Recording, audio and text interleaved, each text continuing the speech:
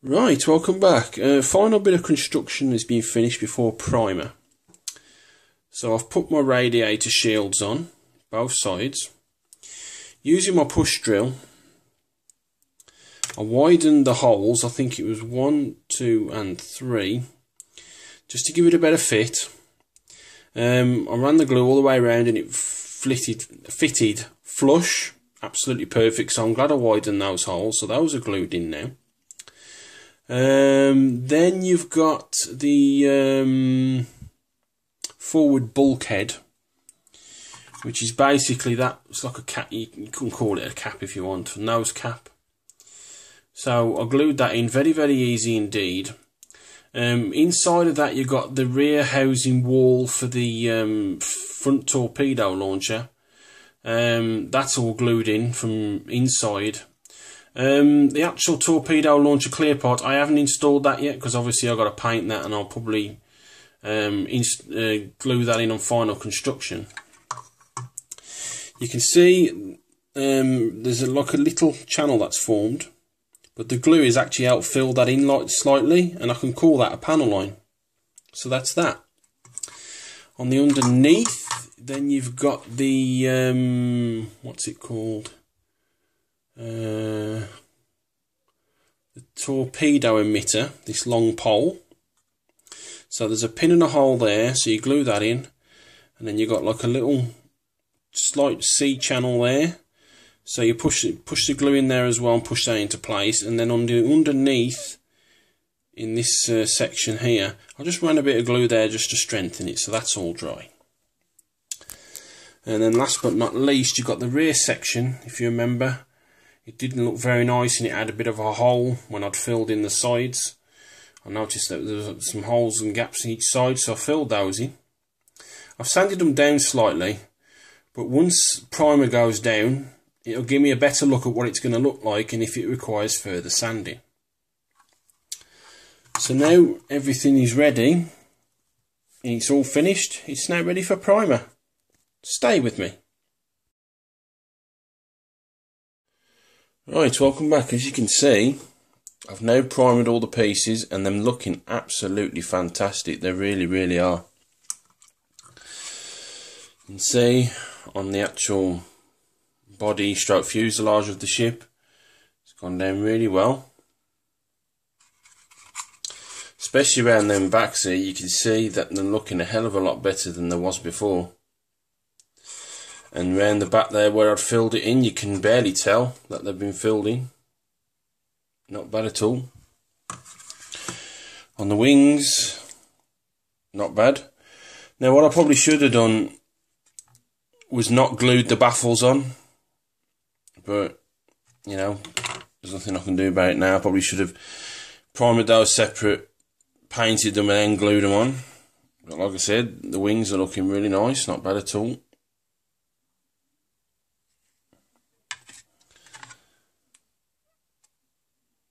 My only concern that pissed me off a bit, or you can see them rib sections there on the wing, there was a seam on there. So I've had to sand it very gently so I don't lose none of that detail. But like I said, generally they're not looking too bad. You've got the guns as well. Looking nice.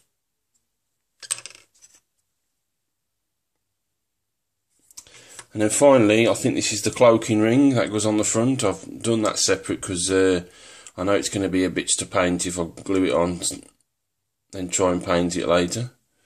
But I'm loving the way these look now. So now that these are more primed, it's now ready for the main base coat. Stay with me. Right, welcome back. As you can see, I've now painted the green spray paint onto my bird of prey on all the parts and the main hull.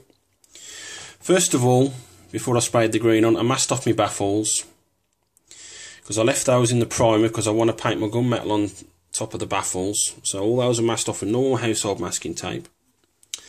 The actual radiator shield panels area where the wings connect into, I've put bit of masking tape on there as well. So when I glue my wings in, it'll be bare plastic to bare plastic, you know, with the pinholes on the underneath of the baffles.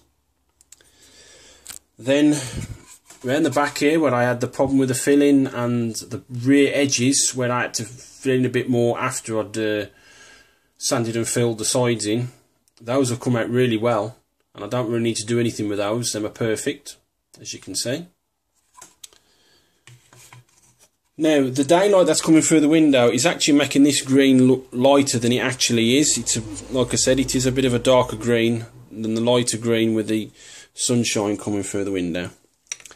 Now, the paint that I went with, I've gone back to the Army painter and I bought their Goblin Green. It cost me £10 from Wayland's Forge in Birmingham. It's like a Games Workshop type shop, and it's in Digbeth. So you go 300ml can. I asked my mate Patrick on YouTube, Coraline, I says, you know, what greens do you recommend? Because he did it with an airbrush, where I've bought a can. And I found this Goblin Green after looking up some greens, and I said, what do you think? And he says, Wayne, that'll be perfect. So that's what I've bought. To go along with that, much like the gunmetal that I've been using over the last year or so, well, last couple of years, I've bought the Goblin Green in the war paints. This cost me $2.79 from eBay, so I'm going to use this for touching up. So all I've got to do now is just take the tape off, and on the tape of my baffles, paint my baffles, and then the wings will be ready to be glued into the side of the hull. But not looking too bad so far. Stay with me. Right, welcome back. Getting the wings ready before they're mounted into the hull. You can see I've took the tape off where I'd masked it off so I can glue bare plastic to bare plastic. And as there's no sunshine coming through the window, you can actually see the true colour of the green. You can see it's a hell of a lot darker compared to the last update. Using my round-headed foil, because I haven't got the drill bits on me push drill weren't big enough. I've just twisted those out just to make them slightly larger, because the pins on the bottom of here, as you can see, I've test fitted those are a bit too tight, so that's why I've widened those slightly. Now when it comes to the underneath of the baffles, basically what I did is I just got a bit of blue tack, rolled it out into a sausage to the entire length of the rear of the baffle. So again, bare plastic to bare plastic. Talking about the baffles, I've now painted those in the gunmetal. I had to touch up down the side a bit of this panel because I'd accidentally touched the side, so I got rid of my Goblin Green, put it into my little pot, and then just with my Citadel fine detailing brush just topped those up, and topped up around the edges as well. But I've gone a slightly bit overboard with the gunmetal, but it's blending nice. So the wings are now ready to be glued onto the side of the hull. Stay with me. Right, welcome back. As you can see, I've now done the wing cannons. So I've left both sides, one on each. Basically what I've done on both sides is I've just gone with the wiring, with the gunmetal. And then with this panel here, I've got some 36168 Dunkel Green, dark green. And I've painted that. And then with these two strip panels there, I went with my black green number 40 Revel. Painted those. And then once all that was dry, then we went in my Goblin Green just to tidy the edges up. As you can see in my pot, just tidy all the edges up and left that to dry. On this side, which is the underneath of that, as you can see, I went with a 36168 Dunkel Green, dark green, and picked out those three panels out, and again with the Goblin Green just topped up around the edges to make it look nicer, nice straight lines, no masking as well. Then with the actual cannons themselves, I painted on with the gunmetal, as you can see, and then left the green bits as per the plans, so those are done. Moving the wing cannons out of the way, my little pots of paint. Going back to the main body of the bird of prey, you can see there's a hell of a lot of masking being done, bottom and top, so I can pick out this panelling that's going to be red. Now originally what I was going to do is I was going to paint it on with the number 19 red Humbrol acrylic by hand with the brush. But then I thought, as I do each coat, because it's probably going to take about 3 or 4 coats, it's going to get lumpy, it's going to get like streaks, and it's not going to look as nice as it would spray painted red. So that's the reason I've masked all this off, because I'm going to spray paint the red on. And then again, once that's dry, go in with the goblin green in all those little channels just to tidy it up and make it just look like the wings, the actual pattern itself is all red. So let's see what happens when I spray paint the red on. Stay with me. Right, welcome back. As you can see, I've now spray painted the red on the underneath of the wings of the bird of prey, and it's not looking too bad. Basically what I did outside, because it was lovely and sunny outside this morning, I went with my Tamiya spray TS49 and sprayed it directly on top of the green. I was a bit worried at first within the first few minutes, because I thought the green was actually going to really come through the red and I'd have to re-top it up after it dried. But luckily it's dried really nice. Left it outside for about an hour and a half, because as I said, it was still nice and sunny. And then I brought it back in, and as you can see, it's not looking too bad. So all I've got to do now is just take the paper and the tape off. Stay with me. Right, welcome back. As you can see, I've now took all the masking tape off and all the newspaper I used to mask off so I could spray paint the red on for the wing pattern. It's not looking too bad at all. Got a bit of paint bleed here and there, as you can see. Nothing too major. Nice straight edges on the front there. Not bad at all. Nothing that can't be took care of with the goblin green war paint. The biggest challenge is now is painting down these channels to make each panel look separate.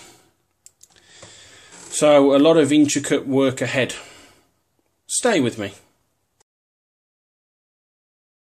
Right, welcome back. As you can see, I've now done all the intricate work down the panel lines of me bird of prey wing pattern. Now if you remember from the previous update, I'd just masked all this off, spray painted on the red. So with the goblin green war paint and my Citadel fine detailing brush, I went down each of the channels with the green, did this side first with the first coat, and then did that side second with the first coat. Let it dry, but some of the red was still showing through a little bit, so I went in with the second coat. And you can see like, it looks a hell of a lot better. But the only trouble was, because the channels are so narrow, some of the green actually got onto the top sides of each of the panel sections. So what I did, with the number 19 Humbrol red,